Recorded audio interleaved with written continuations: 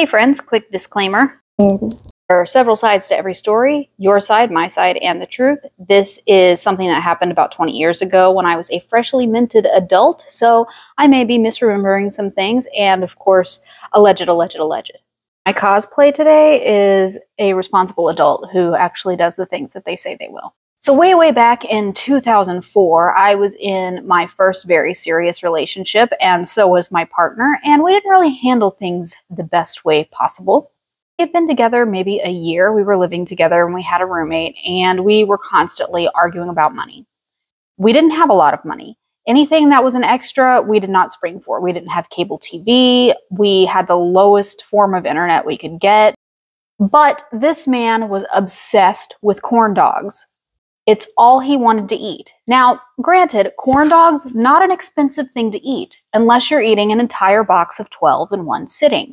This person was absolutely blessed with a metabolism that most of us would only dream of.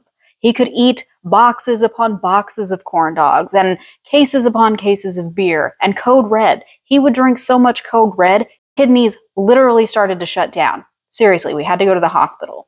But as usual, we had a huge fight about money, and I said, tell you what, it's all yours. I'll stop doing the budgeting. I'm going to go stay with my mom for 2 weeks. And he says, fine, I can handle this, and I'll do it better than you did. And I'm like, peace out. So I went and I stayed with my mom for a couple of weeks and had a nice little vacation hanging out with her. And then I went back home after 2 weeks. And oh, he was very proud of himself. He managed to keep the house clean, cleaner than I could, not gonna lie. And he proudly took me to the refrigerator and opened it up. And it was full of beer and soda, and the freezer was full of corn dogs. And he said, that's not all. I also got cable TV. And he turns on the TV. And sure enough, we've got like 400 channels of nothing anybody wants to watch. Admittedly, I'm kind of freaking out. I'm like, oh, this means that there's no money. He's like, no, there's plenty of money left. You literally had no idea what you were doing with money. I am now in charge of all of the funds. And I'm like, okay, you made it work. The next day, our electric was turned off. He forgot to pay it. Of course, I was very smug about that.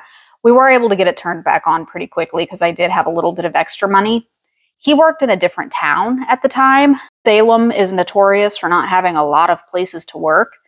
And then I did work in Salem at a treatment center. That's a story for another day. But my car broke down. That dumpster fire of a Dodge Neon finally died. I started driving his car. Well, I noticed it had a really bad smell. Like it smelled like literal death. And I was like, hey, you need to come out and smell the car. So he did. He's like, oh yeah, that's nasty. Mind you, this was in Ozarkian August. It was hot and sticky and horrible. He's looking under the wheel wells like, did I hit something and not realize it? Did something crawl in there and die?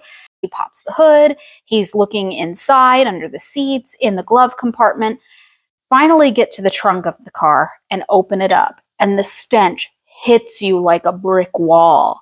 He had also spent about $180 on various meats such as pork tenderloins and ground beef and all kinds of stuff that's really expensive, especially if you're not actually going to eat it because you forgot to take it out of the car. Oh, I was a new level of mad. I was so mad. I actually moved out on October 1st, but that wasn't the end of the relationship. That whole relationship was a roller coaster ride through hell. It's one of those things that you look back on and laugh, but when it's actually happening, not funny at all. Man, he ate a lot of corn dogs. All right, that was, I know, a super quick one, but I have so much stuff to do. Someone commissioned a custom tarot card, and this is, I'm not even sure how big this is. This is a big piece of paper. That's all for today. I'll be back next week with another fantastic story from my past. It's snowing and I hate the snow. I'm going to go do things I said I was going to do. Bye.